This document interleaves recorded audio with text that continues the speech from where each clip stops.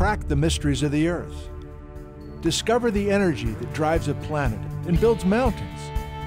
Uncover buried treasure and see what makes mountains blow. Find out what shapes the top of the Earth and explore the secret world below with me, Nick, on the rocks. This is Tacoma, Washington, and that is Mount Rainier, more than 40 miles away. Did you know that the bedrock beneath this city was created by that mountain? It's a volcano.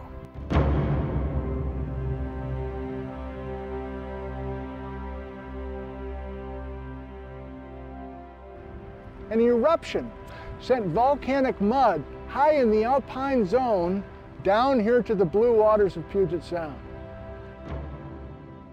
What happened exactly? When did it happen? And will it happen again?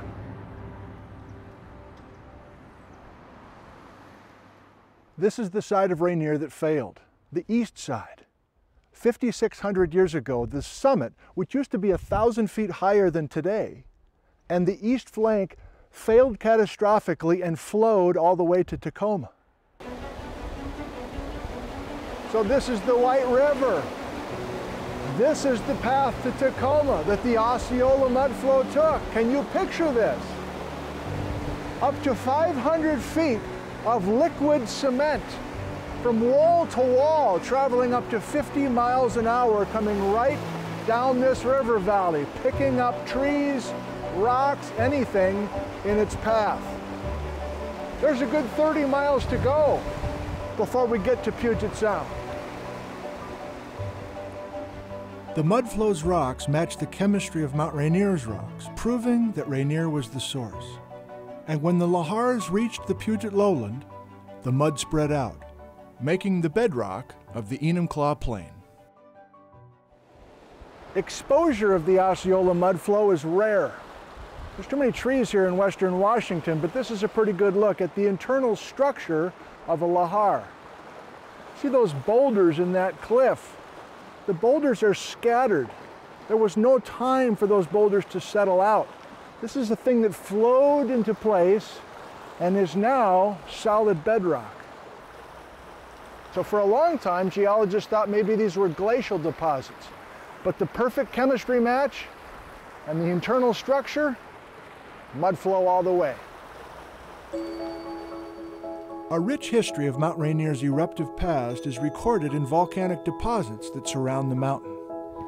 Today, more than 200,000 people live directly on the Osceola Mudflow. Buried forests, used to date the Osceola at 5,600 years ago, now lie beneath cities and towns that stretch from Mount Rainier all the way to the Puget Sound.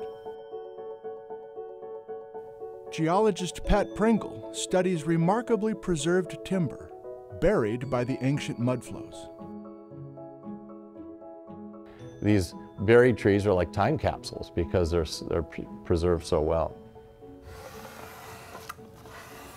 When you do find a buried tree with the bark on it, and if the tree has a lot of annual growth rings in it, well, that is an opportunity to use a good technique called wiggle match radiocarbon dating. With this wiggling decay curve from radiocarbon, and the computer software helps you match it up to the best possible fit.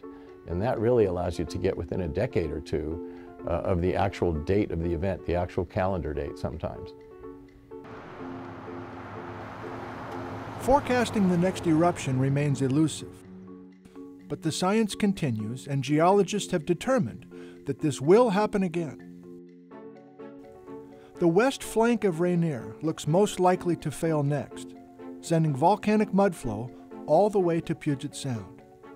And even though it may be decades or even centuries before the mountain erupts, the concern is real.